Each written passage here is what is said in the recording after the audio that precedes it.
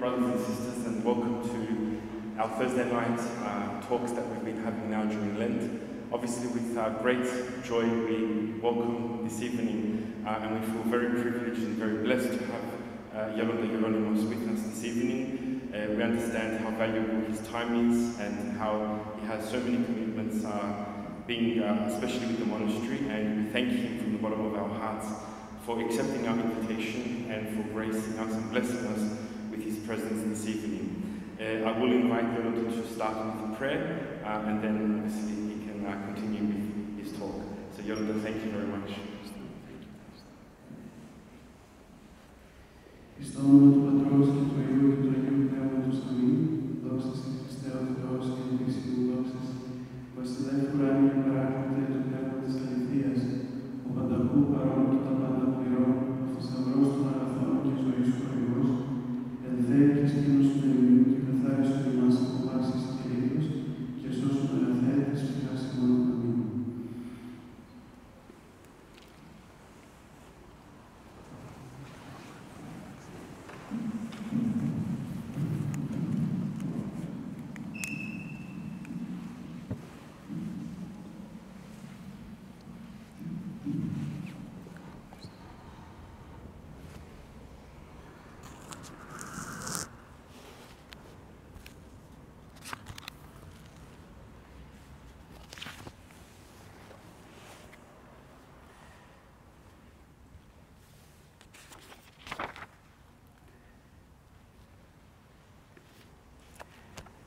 It is always a great joy to be able to be amongst all of you, the blessed people of the blessed Parish of St. Catherine's. Thank you, Father Stavro, for your kind words and for your kind invitation to share with everyone a few thoughts based on the life of Saint Mary of Egypt, and sharing also a few thoughts regarding repentance.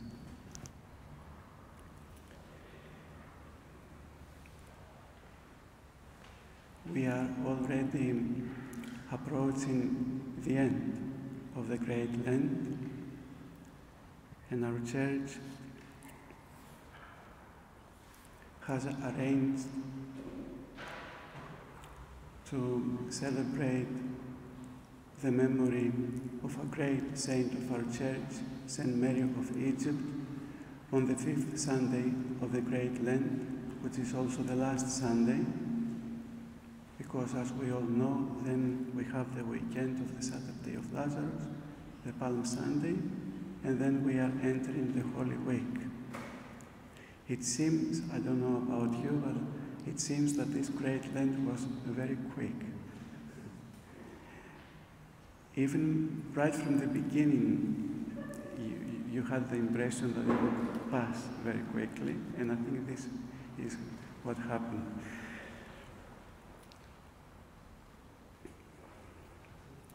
Saint Mary of Egypt is a great saint of our Church, and her life is an amazing example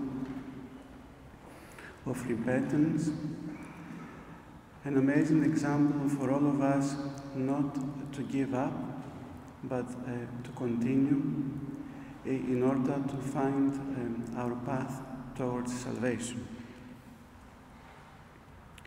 We know from the Synaxarion, from the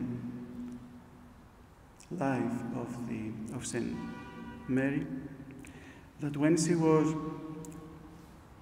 only 12 years old when she decided to leave her parents,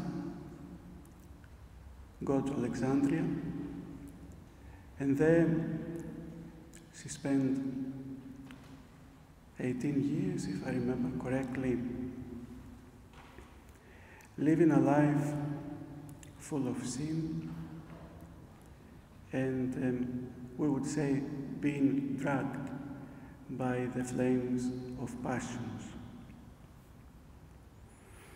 And then, one day,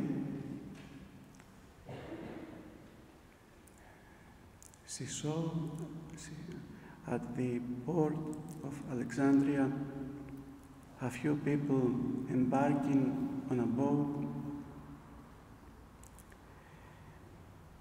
to go to Jerusalem on a pilgrimage in order to venerate the Holy Cross as the feast of the elevation of the Holy Cross was approaching.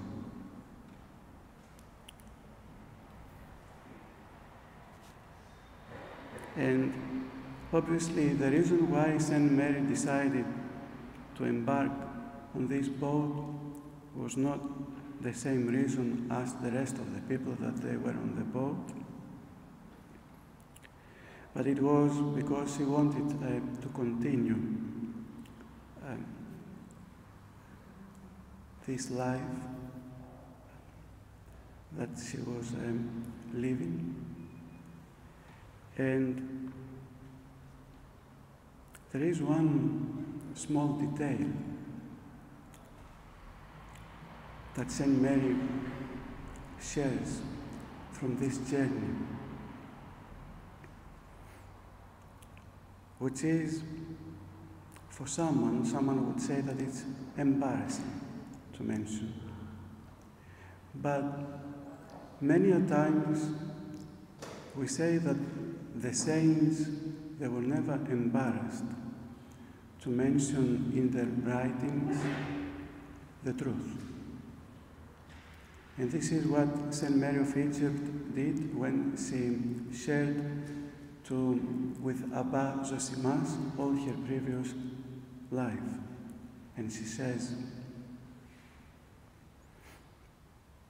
what happened during this journey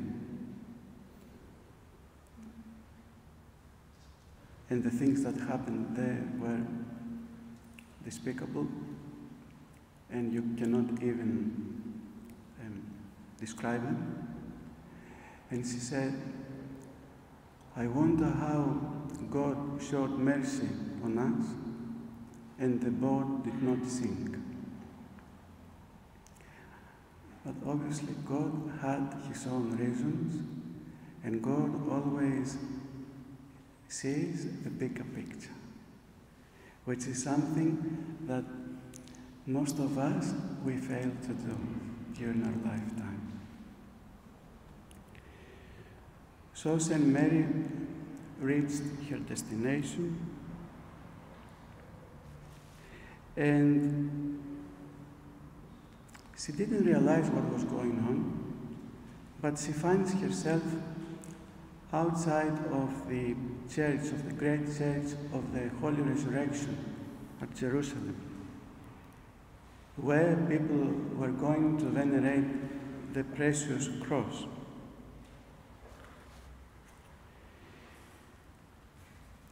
And this is when something amazing happened.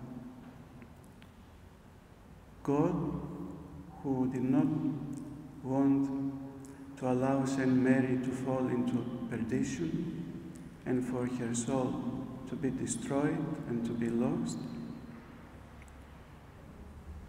devises a plan. And every time Saint Mary was trying to go into the church to venerate, there was an unseen force keeping her away. This happened a few times, and then all of a sudden Saint Mary realized that there was a reason why she was not allowed to enter the Church of the Resurrection. And she realized that the reason was because of her sins, because she was full of sin. And then immediately, opposite the entrance, there was an icon of the Virgin Mary.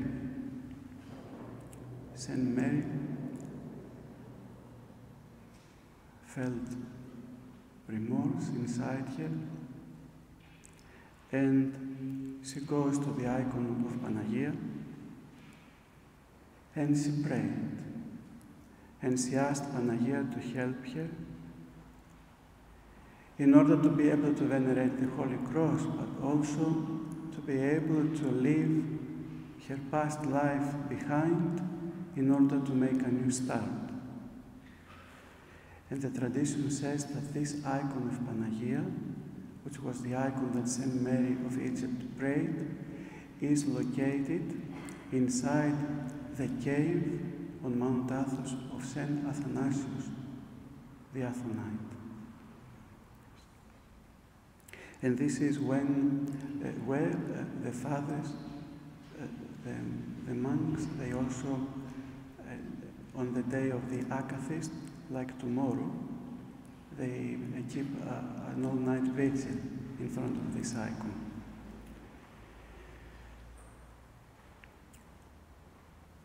Panagia helped her. Saint Mary was able to venerate the Holy Cross, and she listens to the voice of Panagia, which said to her, "Go through the Jordan River to the desert in order for you to struggle and cry for your sins."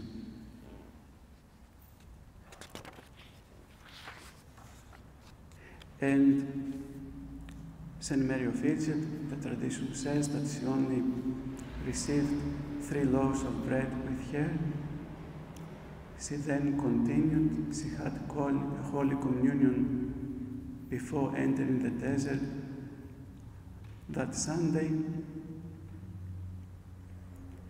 She enters into the arena of her struggles, and she remains in the desert for 48 years, battling with her past memories, her passions, up until the time came that God provided for her to be able to receive Holy Communion by Avas Zosimas, as we all know, whom he happened to be in the desert because back then the desert fathers were following this beautiful ascetical tradition of living their monastic dwellings, their monasteries, or their parishes, sometimes if they were priest monks, and they would go and retreat into the desert immediately,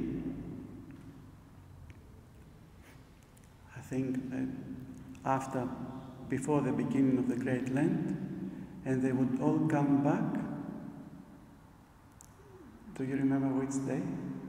For all of you that you know this tradition, the hymns of the Church of this day, they talk about this.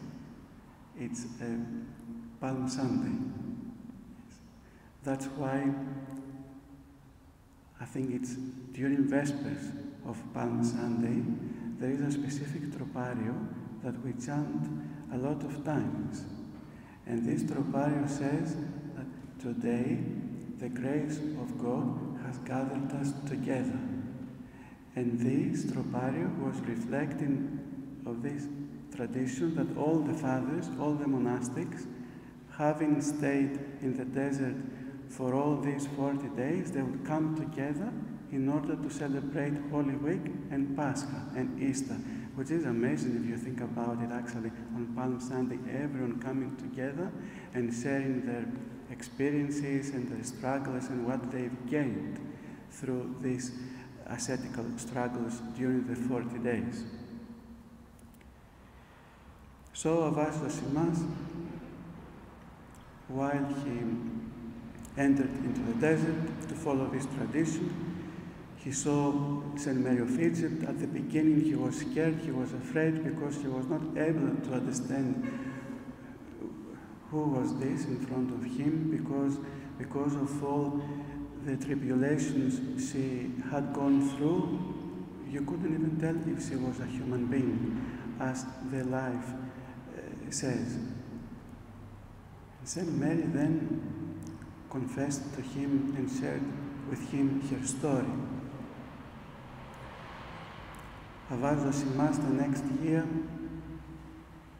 he visited her, he gave her Holy Communion, and the year after that they had sort of like an appointment to meet again, he went and he found St. Mary of Egypt having passed away when the day that she received Holy Communion. And how did he find out about this? Because St. Mary, she had engraved on the soil the date, and also she explained to him what had happened, and she also, I think, wrote down her name, because I think otherwise she must have forgotten to ask for her name. If we go and we read her life, especially at the Great Synaxaristes, which is one of the books of the Church that we would always recommend you to have at home, I'm sure that you will be able to immerse in this beautiful life. And there are many, many other details that we'll have to talk, I think, for hours to share with everyone. But St. Mary of Egypt is an example in many different ways. First of all, from her life, we realize up to which point someone can fall. And this is something that it makes you think when you go through her life of all the things that she was going through even before she repented. Because even if we have the freedom, which we do have the freedom, to do whatever we feel like doing, this doesn't mean that we are happy. So St. Mary was influenced by passions that they were not letting her make a new start for years. But it is obvious that she was suffering from these passions. At the same time, but in her life, we can understand that there is always repentance. And through repentance, someone may become again a precious vessel of the Holy Spirit.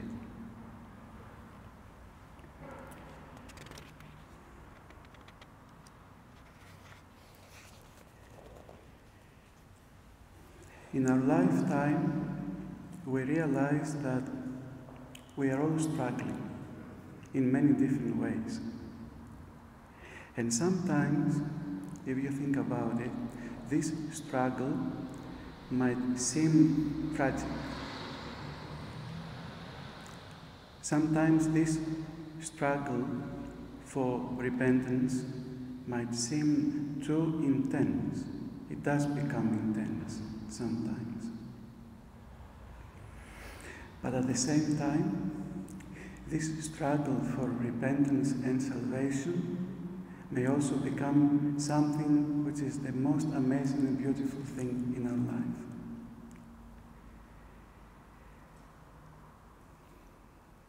Everyone around us is like one of us, meaning if we fall into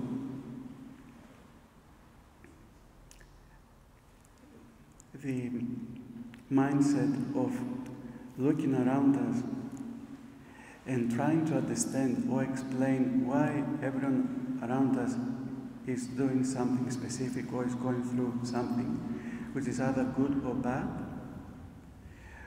we always have the danger, there's always the danger of us falling into judgment. So one thing that we have to accept is that everyone is going through their own struggles. More or less, we all fall into sin. But the church is a hospital. And we always accept people in the church that sometimes they might be sinking in the sea of sin. And sometimes this sinking into sin, as we mentioned before, is to such a degree that you are wondering, I don't know about you, but sometimes I think we're all wondering about this. How is it that someone can recover from such a struggle, and how is it that someone can make a new start? Although in the church, listening to the hymns, to the prayers that we read, the idea of repentance is prominent. We always listen to the word of repentance, that we should never despair. As many times as we fall, we are going to read, I think, in the prayers of the Holy Unction, in the Holy Week, we have to rise up again and make a new start.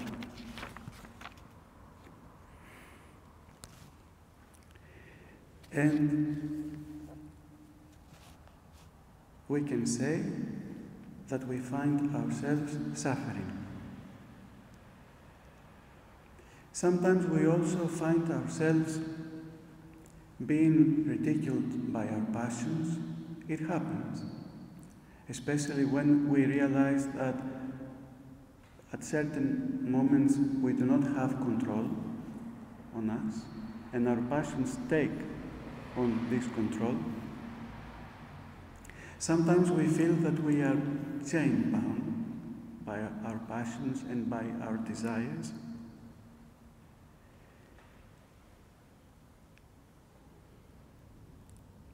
And then you are wondering, so what is this that we can do?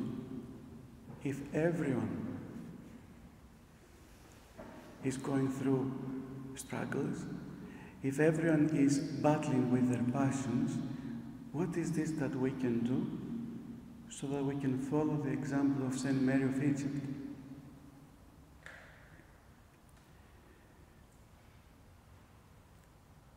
There is one thing that we can do, and this is something that God saw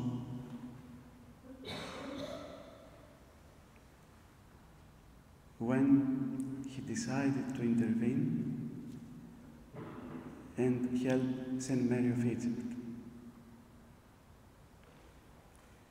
God saw inside her heart that there was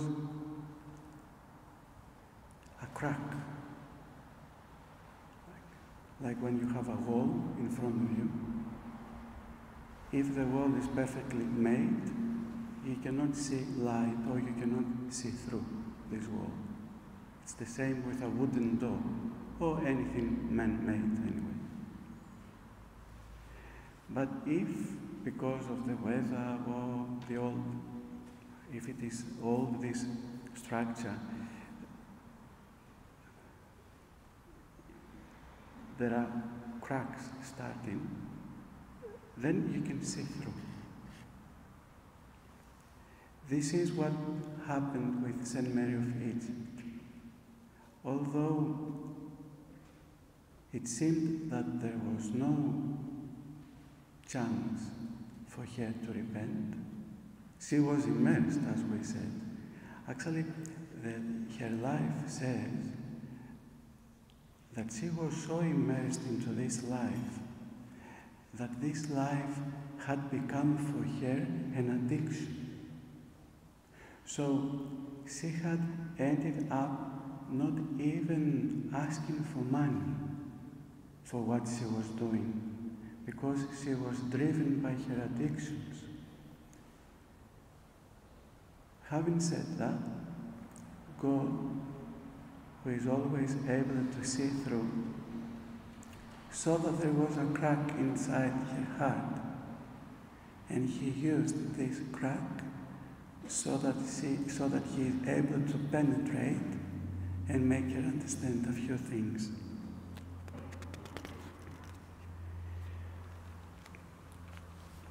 So, although sometimes we find ourselves falling, and this happens a lot of times, there is one thing that can save us, and this is if we haven't allowed our heart to be completely immersed into the sin.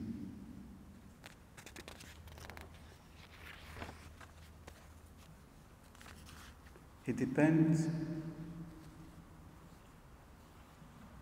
how much we love God, even if we find ourselves falling all the time.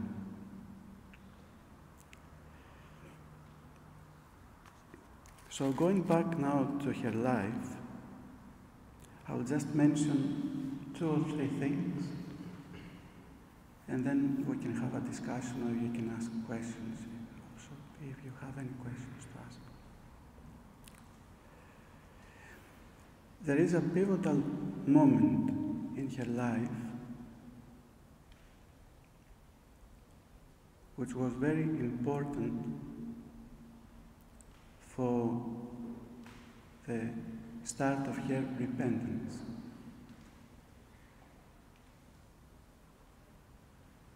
Would anyone know what was this moment? Or would anyone like to share with us what you think that this moment was in her life? Any ideas? I'm sure that we have all heard of her life, and even from these few things that I've mentioned just before. Anyone?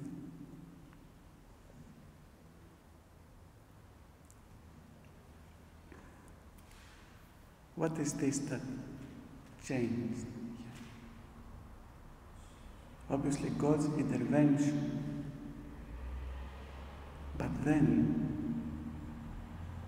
she came to the realization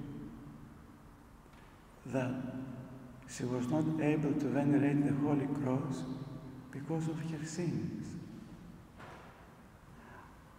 Up until that moment, she was just continuing with what she was doing without even realizing it, probably, that at some moment she had to stop because her path was not the desirable one for her salvation. So she came to the realization that she had to do something about it. She had to do something about her life because she could not continue like this.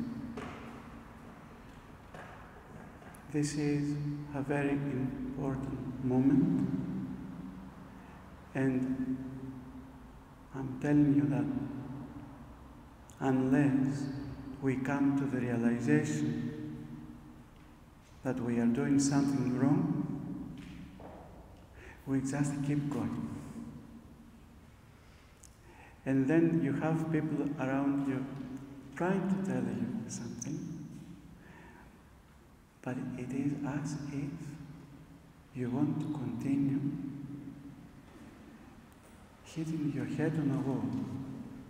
And although you know that you are not able to go through this wall, you just keep repeating the same actions again and again and again, because you do not realize that this is happening.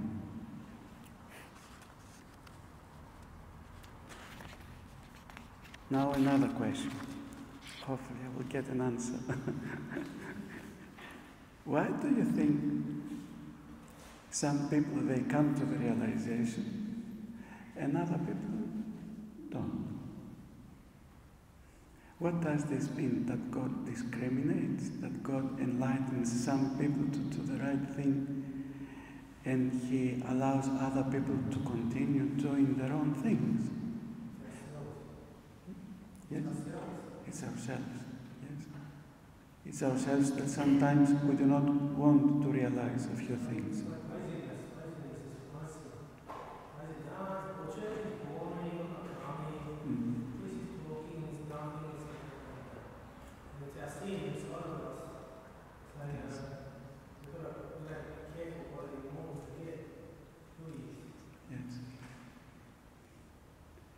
Modern world, modern society is very appealing. Sometimes you feel like you are drawn to do things, although you know that they are not the right things. You feel like you are drawn. You feel like it's what St. Apostle Paul, I think, says. You feel like there is something else inside you, drawing you to do things that you do not want to, and yet you cannot resist. Anyone else? Ego. And when we are full of ego, when we are full of ourselves inside us, what does this mean?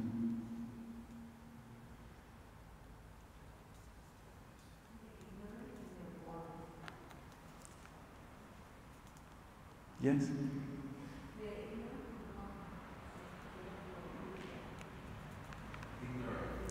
We become ignorant. Yes, we become ignorant, of course. I think, one of the thing that you said before is we keep on doing the same thing over and over and over again. And that's the sign of insanity.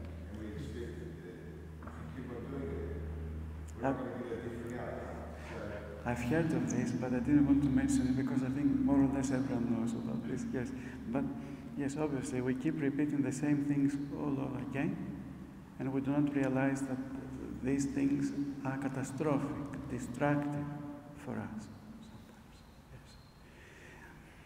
But when we are full of ourselves, when we are full of our ego, when we become ignorant, as it was mentioned, when we find ourselves not willing to change because we are okay how we are, then, as we can understand, inside us, we cannot make space for God.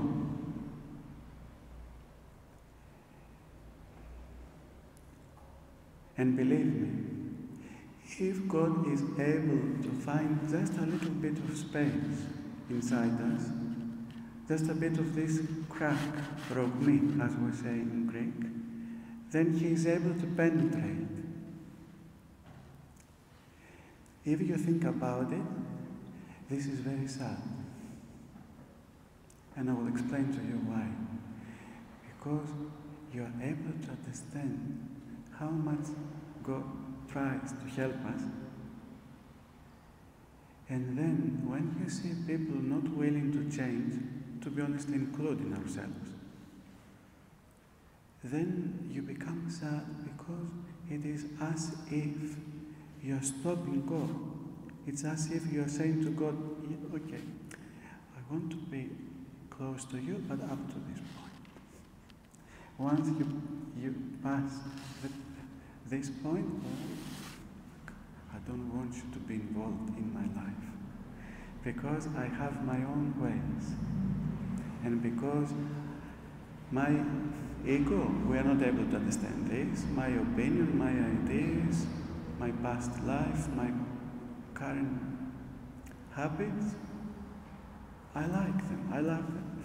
They give to me pleasure, happiness, joy, freedom. It is not freedom, but it feels like freedom. And I want you to be away from me, or up to the extent that I can handle you. But if we do not have space inside us, then how is God going to intervene? And then what is this that's happening? We find ourselves going up and down, up and down. One day we are good, another day we are bad.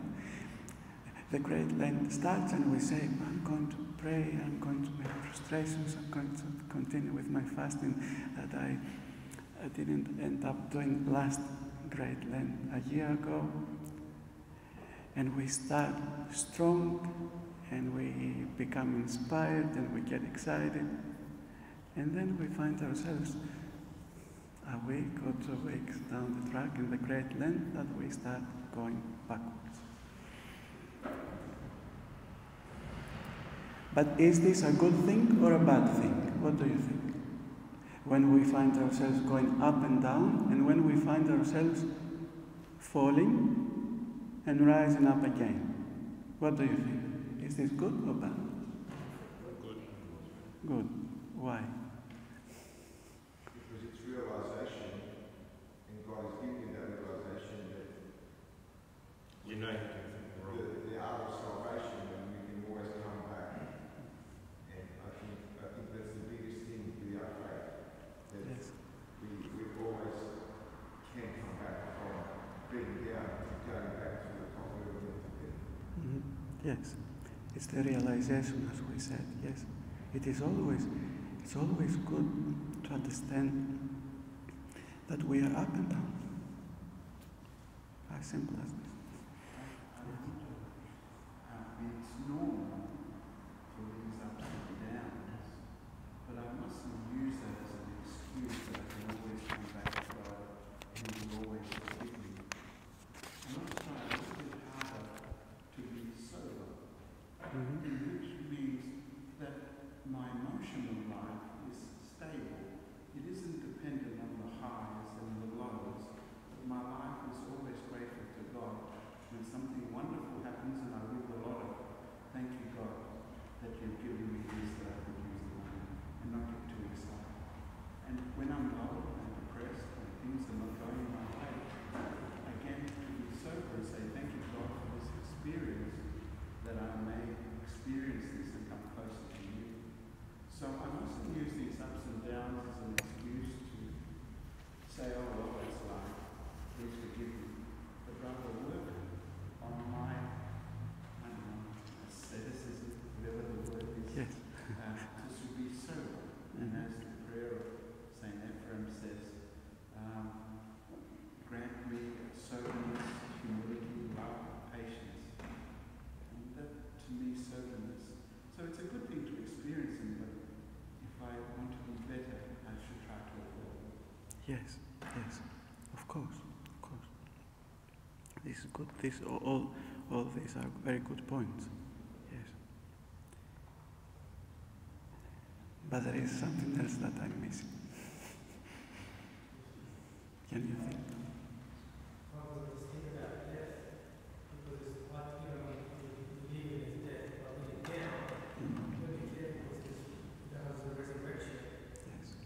and because you want to go on, when you get really sick, We realize that we are not going to be here forever. As we always say, and I always keep reminding this to myself and also other people.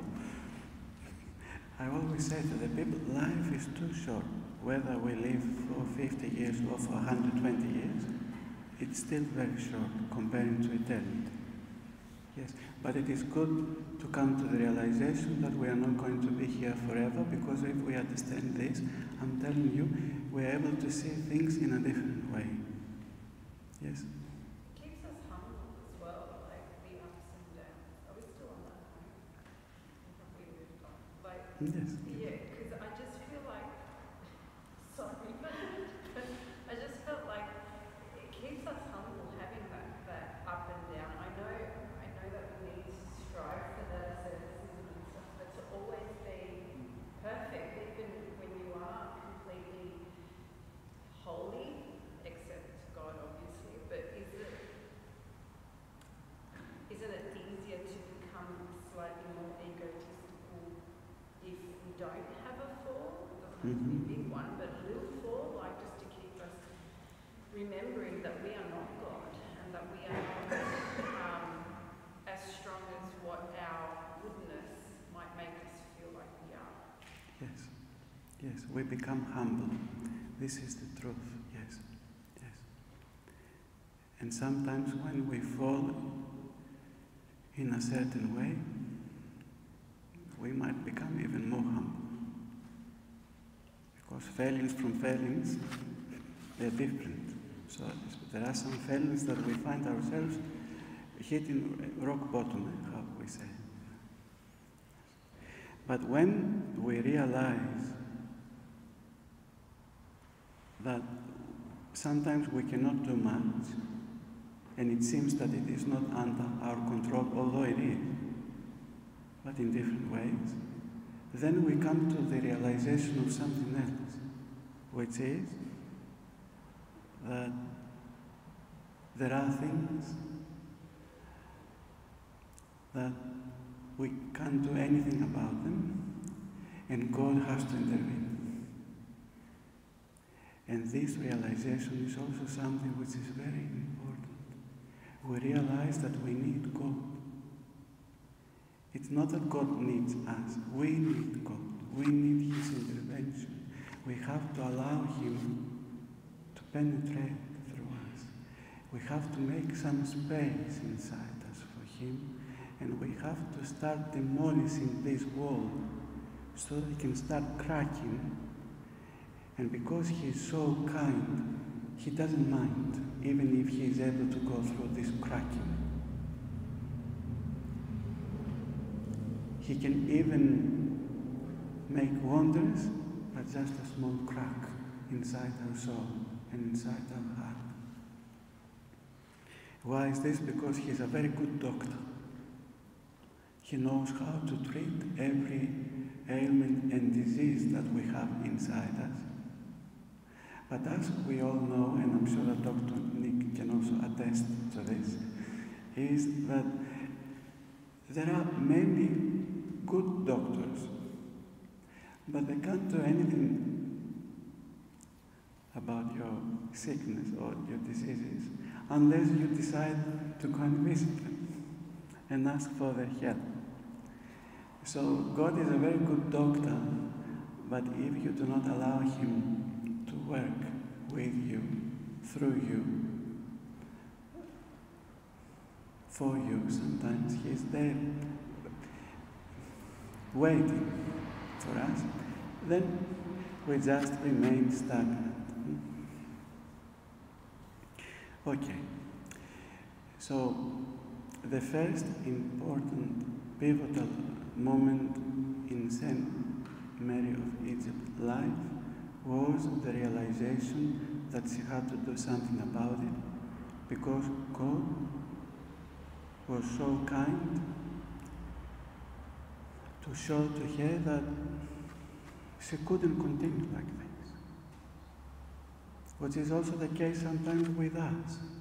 There is a moment that we realize that we cannot continue like this.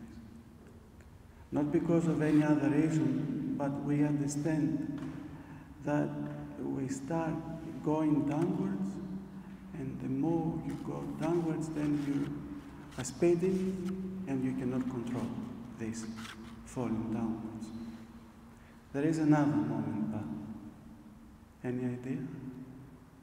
Think about what happened next.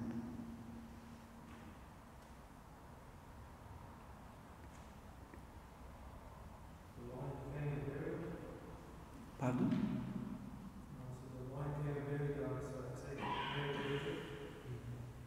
The moment she realized that she had to do something about it, she couldn't live anymore like this. This is a very good point. It's a very good point. Something else? She humbled herself and asked to help her, yes. She accepted Panagia's help. She realized inside her that Panagia was her mother, that Panagia was not to judge her, but Panagia would always be next to her for the rest of her life. So Panagia basically felt sorry for St. Mary, and she decided to intervene. Yes. Anyone else? She realized what was going on. She had Panagia as her protectress. She couldn't continue living like this. So what's the next step? What is this that she did? Pardon? She asked for help, yes. And then she went to the desert. Yes. Yes. She went to the desert. Now, why do I emphasize this? Because sometimes we might come to the realization that there is something wrong. But we might do nothing about it. And we just continue.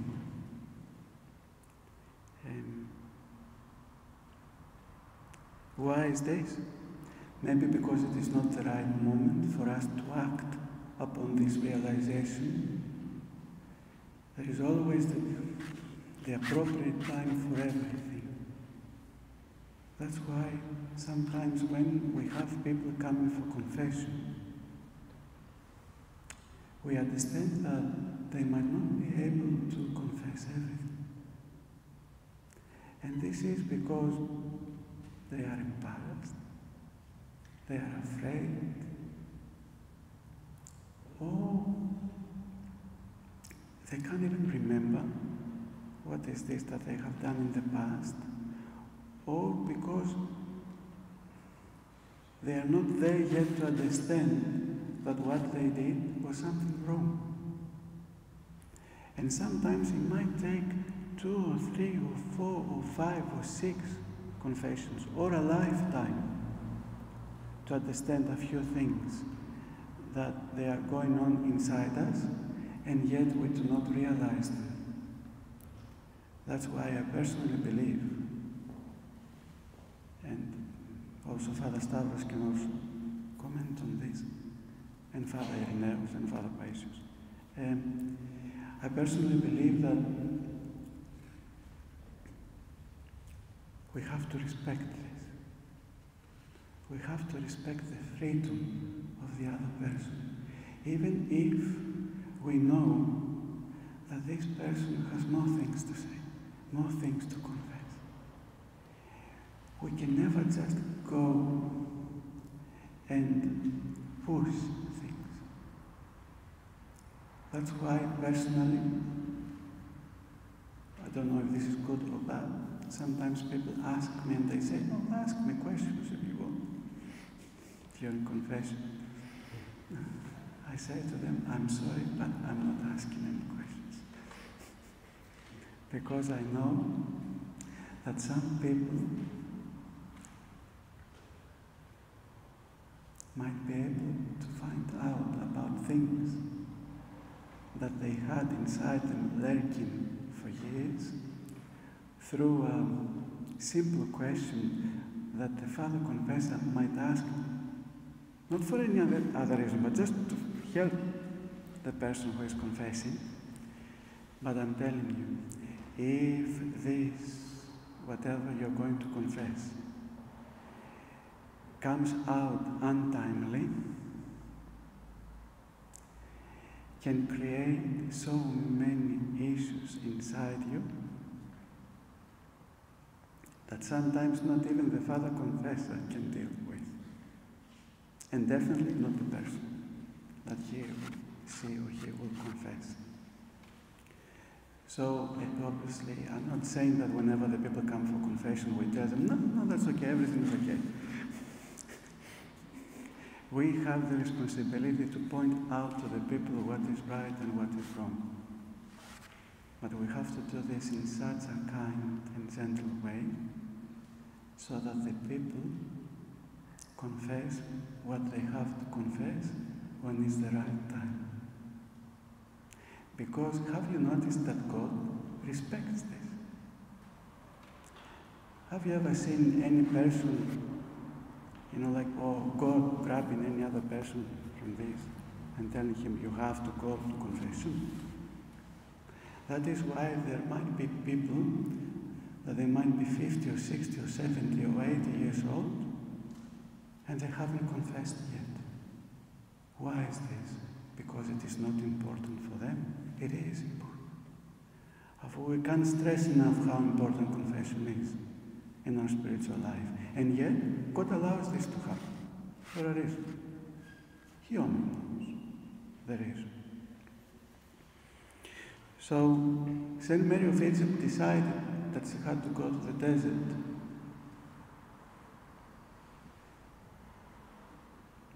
because she had the will inside her. She did this will. She was ready. She was determined. In order for us to repent, we have to be determined. We have to make the decision. Just the decision, regardless of how we are going to make it afterwards in the journey. Just make the decision. Say to yourself, it's time for me to change. I have to. I can't just continue like this.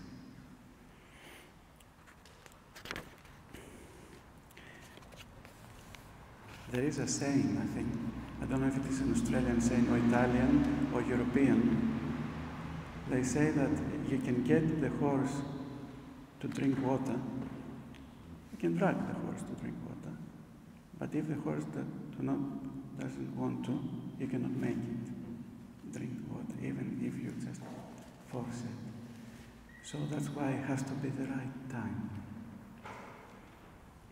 And I find myself wanting to get out of this labyrinth that I'm in. I might not be able yet to get myself out of this, but inside me, I look inside me, and what is this that I find? Volition, will. I say to myself, it is time. I cannot wait any longer. I have to do it. This is the will that we have to have, and this is the will that drove Saint Mary of Egypt to leave everything behind and enter the desert with 3 loaves of bread that she knew that was not going to be enough anyway, just for how many days? Okay. She did not take anything with her, and she knew that in a few weeks or months or years, she wouldn't have anything to wear.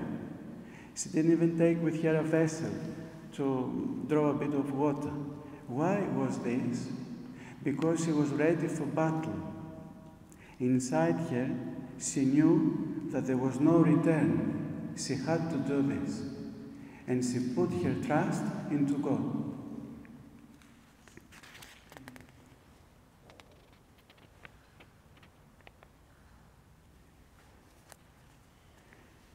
And sometimes we are wondering, yes, but the saints, they were strong and they had determination. Do we have the same determination? Do we have the same strength? Comparing to the saints or comparing our life with their lives? Obviously not. We are not as strong as the older generations. What is this that we can do? We can do many things. We can do many things. And why is this? Because the road to salvation and the path of repentance for every one of us is very individual. It is. You can see this in the lives of the saints.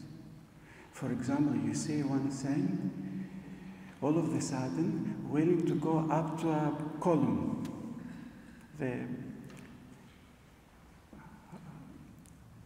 How we used to call them? The starlights, yes. Or the Chionites.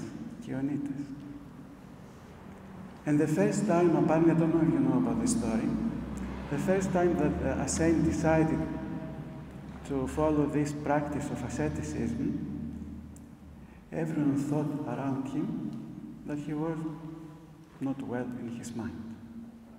That he had either fallen into delusion, or he thought that he was somebody as an example for the rest of the people. I think it was Saint Simeon, if I remember correctly. I might be wrong.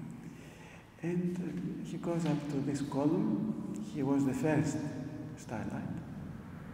And all of the fathers around him, they say to him, "Hey, what are you doing there? Come down. Who do you think you are?" We haven't seen this ascetical practice yet. What you are doing is delusion.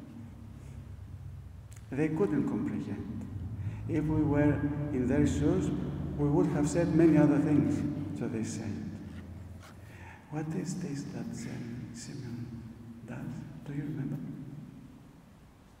It's very interesting, actually. Sometimes from the lives of the saints we can learn a lot of things from these small details. Anyone? Yes.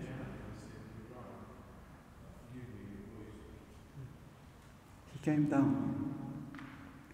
He didn't say, "You can't understand me," which is something that we would have said. "Who do you think you are, that you're going to stop me from doing what I want to do? How is it that you don't allow a spiritual person to continue with their spiritual struggles?" He didn't say anything. Why? Because he was driven by humility, not obedience, not pride. He comes down and he says to them, "Fathers, if you think that I am wrong, forgive. And teach me and tell me what is this that I should do." And the Synaxario says that the fathers, because of this reply, they realized that he was genuine. And they allowed him to go back and pray for them, and he was the one to start this tradition of the stylites. So, there are different types of ascetical struggles, there are different paths to salvation.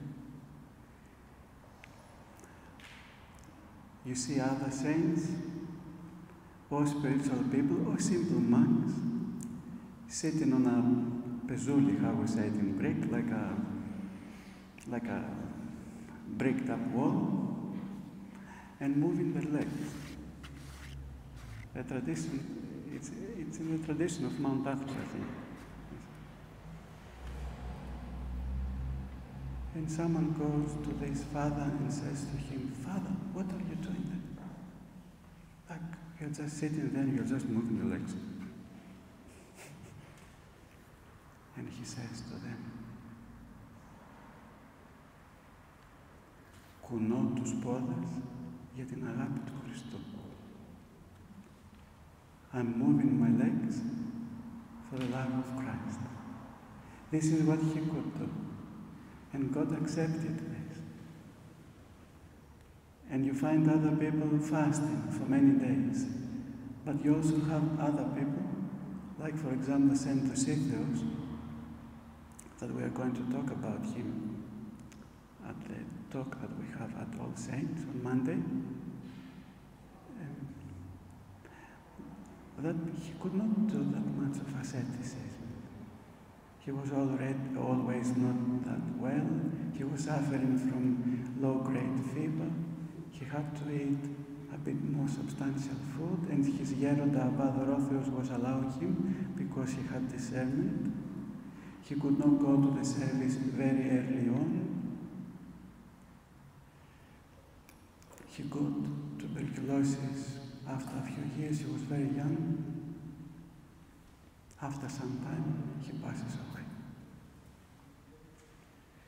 And then it happened that one of the fathers at his monastery, in a vision, saw him amongst the rest of the fathers that they were sanctified in this monastery. And the fathers, they started saying between themselves, "What is this that this monk did to become a saint?" But this was his individual path of repentance and to salvation, which is totally opposite and different from your path and your path and my path. It's just that we have to embrace our path to salvation with whatever strength we have. And things might be difficult, because when we start this path of the realization, and when we have the voulicy, as Saint Mary of Egypt had, as we said, to enter into our own desert, to struggle, there are certain moments that you feel you are not winning. I'm sure we have all gone through this.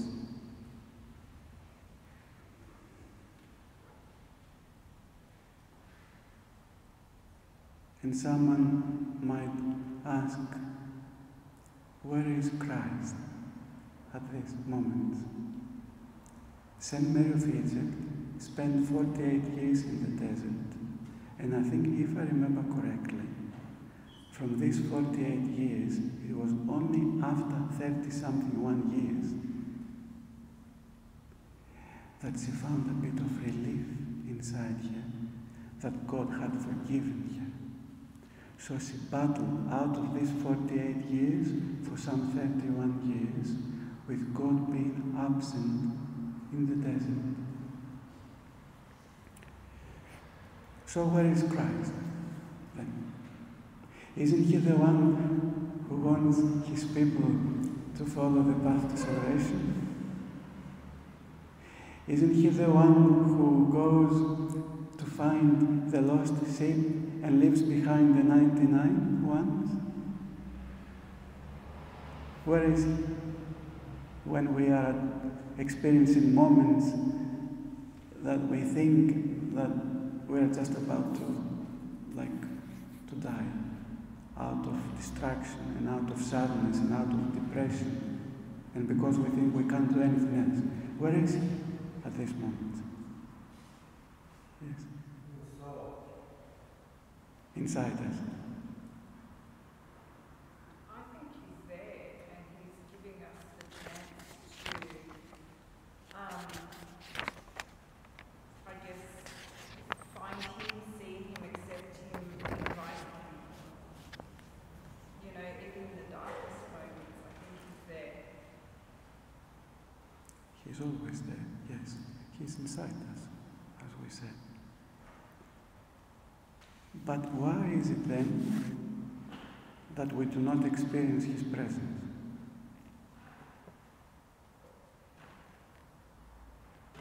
He is there.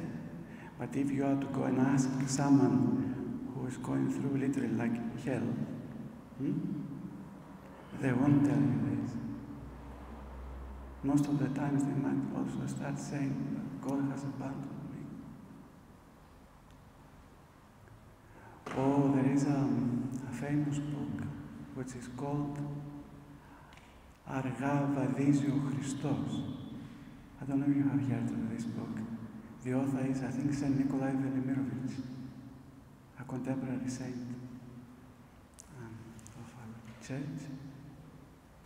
And Αργά Χριστός, which means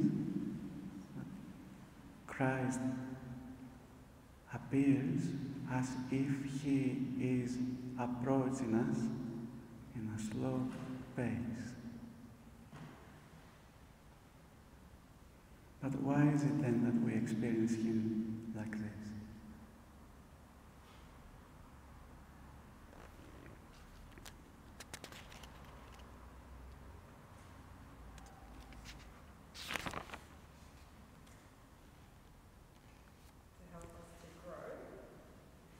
Like, if he is there straight away, are we going to even be able to grow and maybe, I don't know, go to the next level of faith even, of strength, of our inner strength?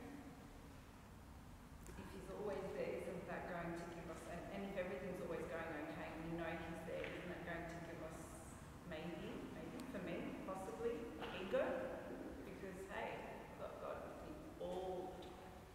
Which I do, but... Unfortunately, you're right.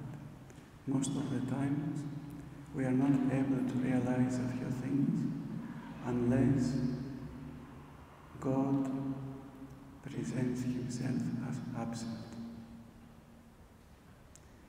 This is another thing that makes you sad.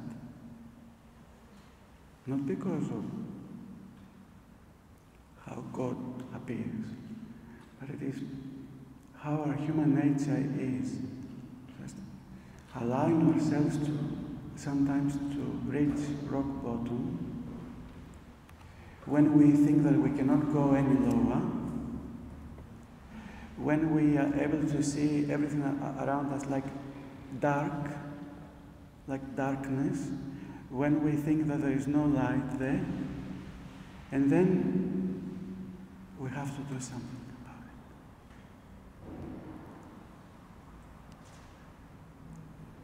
it. When someone wants to build a house, I think I'm not an engineer, but I think the engineers, they have to work in such a way and arrange things in such a way that they go and they dig and dig and dig up until they find the original soil. Otherwise, if they go and they build upon a soil which is not steady, the building is not going to be there forever. So sometimes we have to reach this rock bottom because God is trying through these struggles to find your original self. What is this that is lying inside you? And you have to remove so many layers sometimes in order to find who you are and what is this that you want in your life. But we should never fall into despair. We should always try and continue with our path. And that is why we have to have a spiritual guide who has to guide us in the right way when we find ourselves going through these things. But there is also another pivotal moment. And it seems that at this moment we are like as if we are between the good and the bad again, although we have realized what is going on. And I will explain to you how it is, or I will ask you about it. So you think that you are just treading on just thin line, and you don't know if you will either continue going towards the right direction or you will go to the wrong direction. Can anyone guess what is this point?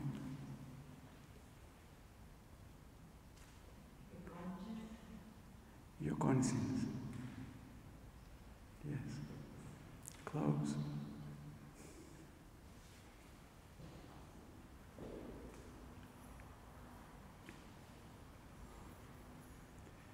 We have talked about the realization of that we need help, that we have to change. Afterwards, we have to have this will to go and do it.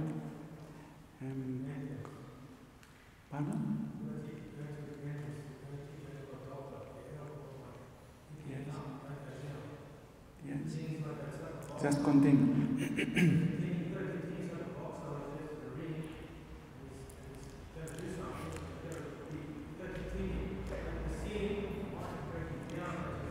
But there is this moment that although you continue, and although you come to this realization, you are still in danger of falling backwards.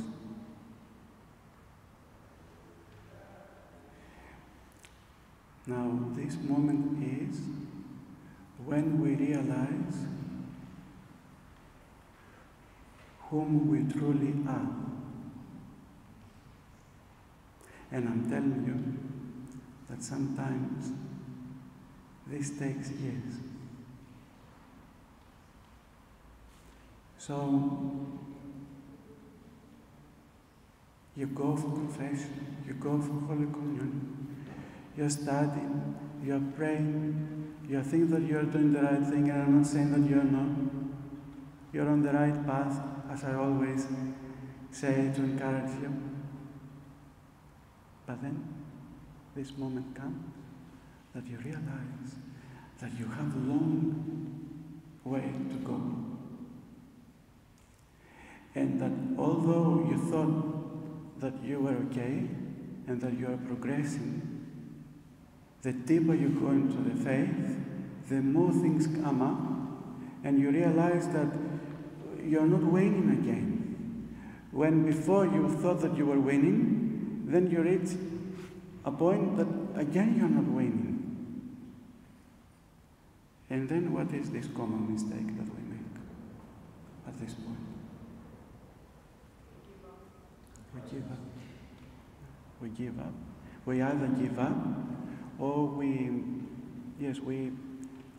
sort of say to ourselves, okay, repentance is good. I think I've had enough repentance. Now how about if I just give myself a break?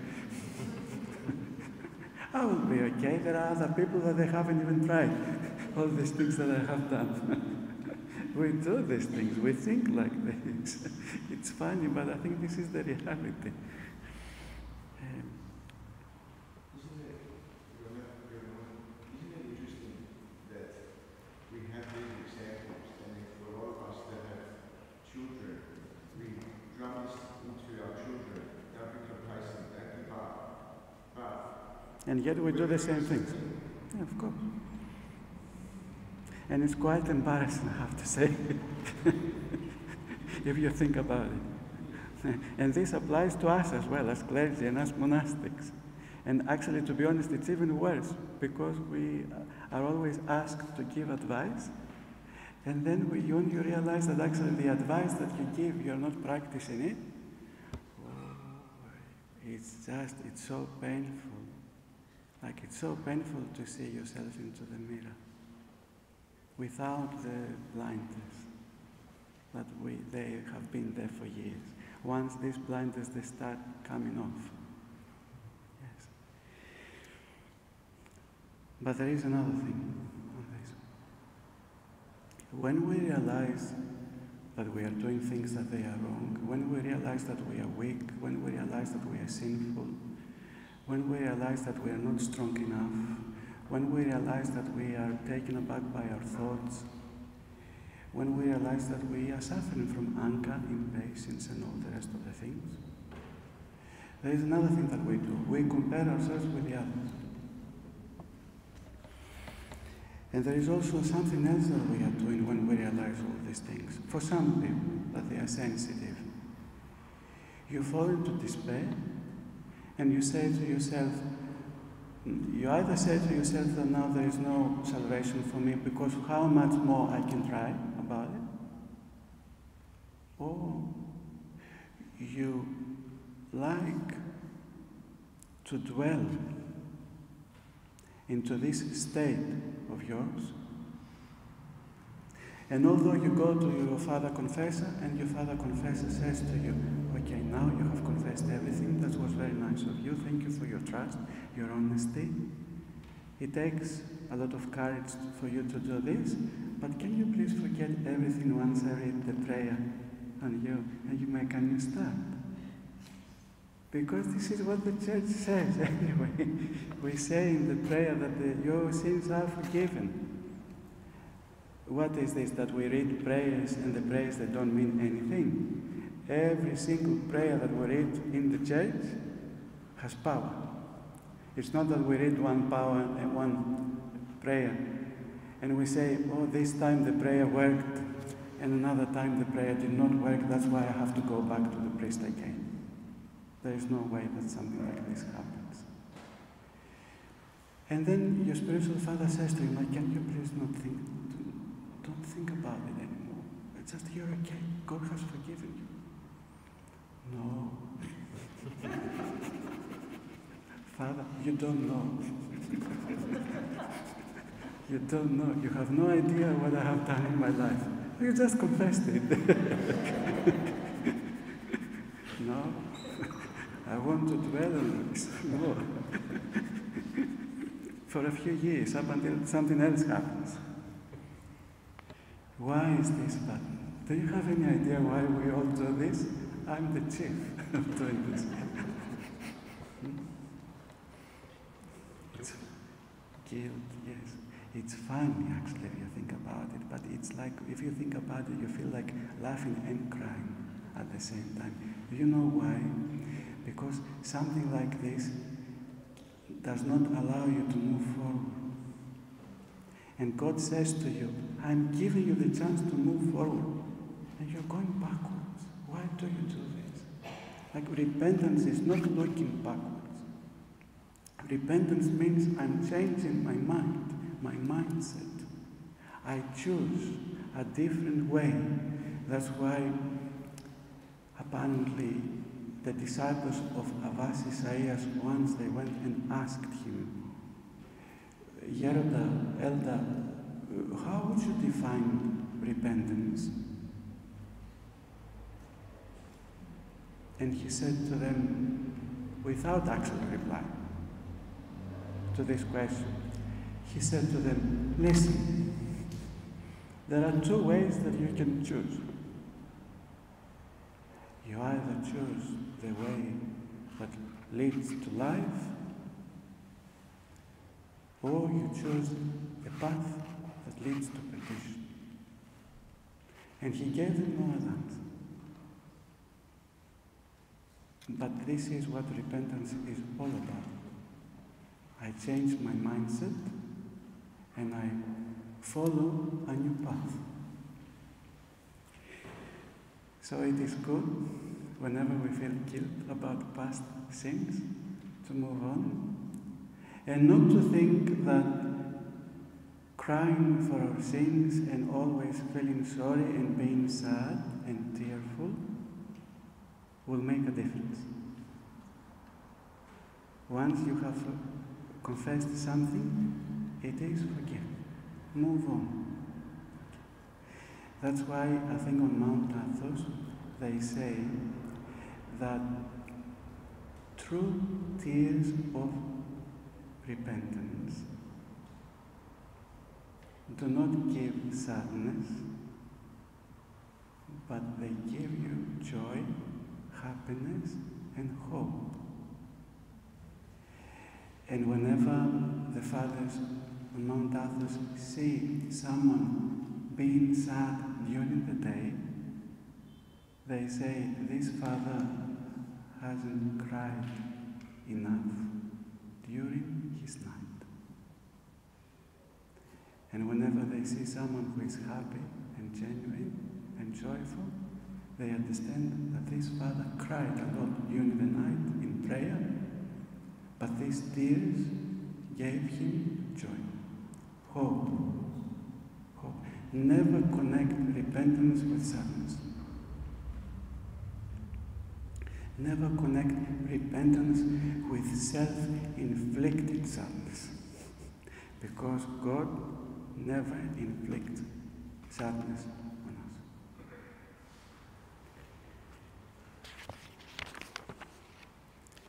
I have maybe a few other things to tell you, but I think we have passed our time. So I don't know if you have any questions to ask me.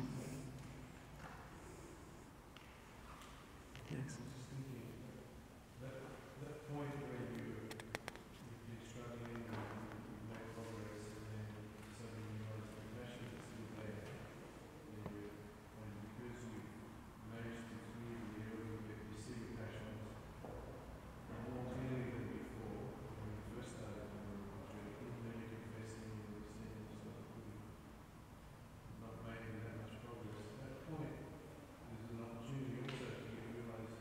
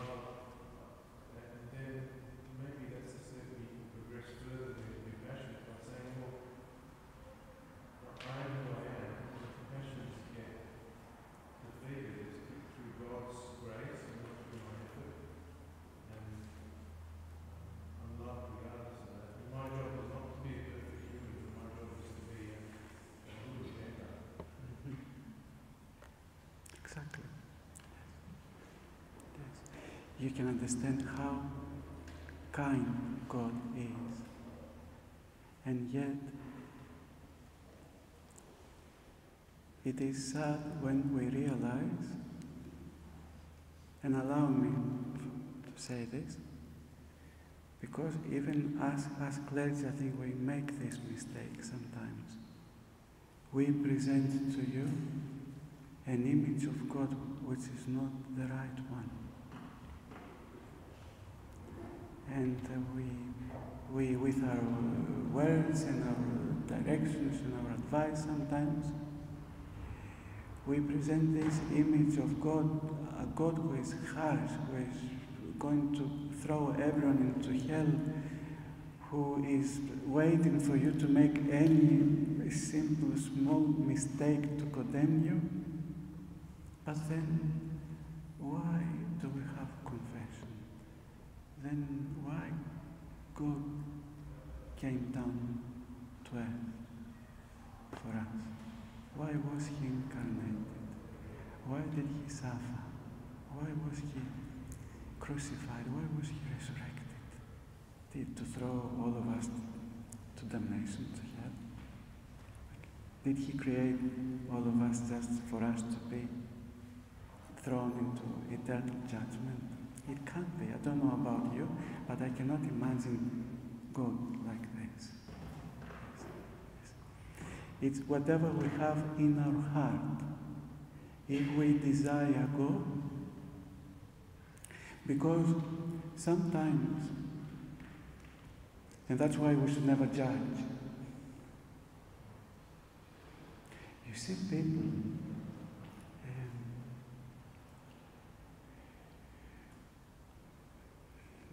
sometimes appearing modern with tattoos, sometimes with earrings and other rings all around their face,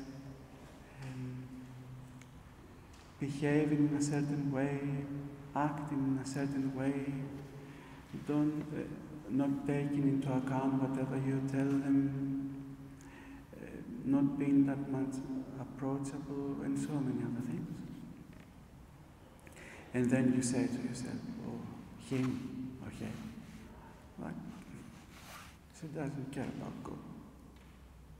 She or he doesn't want to have any spiritual life. But you don't know what is this that they desire inside them. And the sad thing is that we judge them,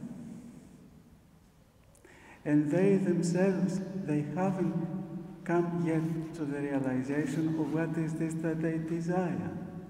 So instead of just giving them a hand and support to make them realize what is this that they desire, because there isn't a human being who doesn't desire God and salvation, we judge them. And we judge them harshly sometimes. And that is why once I heard something which was amazing from someone who is a very spiritual person, and it made an impression on me. I almost became tearful because I realized how wrong our judgment about God is. In a discussion, this person once told me, you have these people, as I said, that they do not know what they desire, and their actions show that they desire many other things apart from God, and yet inside them they have a beautiful heart. They have a kind, genuine heart, more genuine than ours, that we think that we are the judges of the earth. And then this spiritual person told us, and when the time comes for these people to meet the Lord, we are all going there, sooner or later. God will go and say to them, I am the one that you were desiring for your whole life, and you didn't know about it. Come next to me. When I heard this, I said to myself, you have to change your mindset. That's why the fathers of the church say that when we go up there, we will come across a lot of surprises. The people we think that they were saved might not be, and the people that we thought that they are not saved might be saved.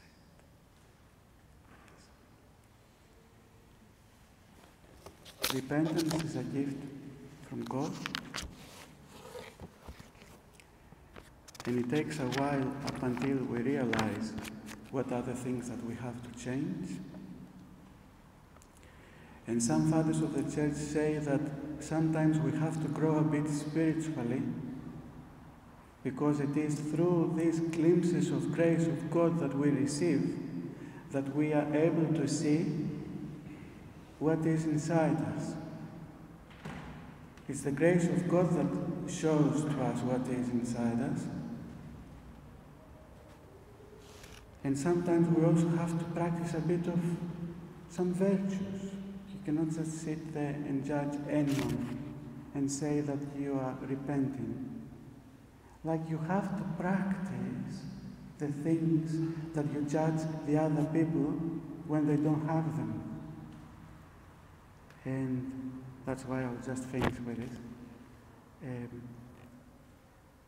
Havas Isaias, the same Havas that I told you before, says, how is someone able to understand that the passion of parsimony, when we love money, is something which is bad, unless we live in poverty for God's sake?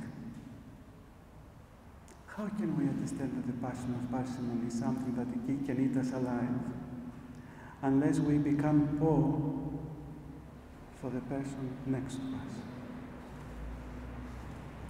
How is it that we are able to understand the bitterness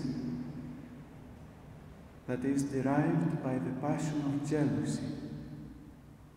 And we should always be careful from the passion of jealousy. It's an underlying passion that sometimes we do not even realize that we have. And it can destroy families, monasteries, relationships, a lot of things, without even realizing that we are suffering from this passion. How is it, Abbas Isaiah says, that we can realize the bitterness that comes from the passion of jealousy? If we do not become meek. Meekness can drive away the passion of jealousy. How are you able to understand the agitation that is brought up whenever you are frustrated or angry, if inside you do not have forbearance? This δόξα τη μακροθυμία σου, Κύριε, δόξαση, that we are going to listen 12 times on Great Thursday night, which means glory to your forbearance, O Lord, glory to you, is something that has to make us think. Because God was full of forbearance, and yet we are not able to forgive the others. So unless we have forbearance and we are able to contain everyone inside us, we'll never understand that being upset or frustrated with your father, mother, sister, sibling, friend is something which is wrong.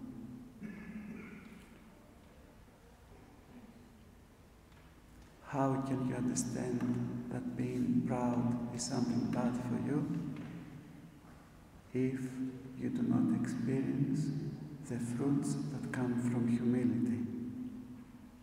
How can you understand that judging the others can bring to you a lot of shame unless you realize your own failings? And how can you understand that just sometimes laughing around or laughing at the others is something that you should avoid, especially if you see the people around you being affected?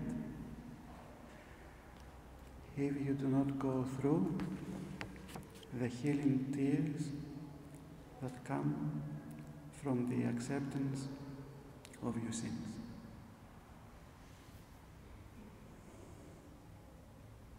Well, the subject of repentance is a never-ending subject.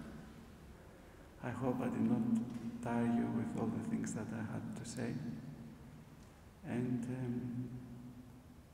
I ask for forgiveness, and we should all ask tonight for the prayers of each other in order to be able to continue our path to salvation, which is nothing else but the path of repentance. Thank you.